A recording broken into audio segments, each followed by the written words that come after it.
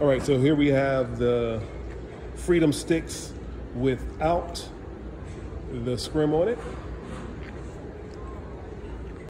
And now we have the Freedom Stick with the Scrim on it. You can see how it just widens that diode and LED and just makes it look a little sharper. And you really don't see the actual diode itself, so it just looks a cleaner look.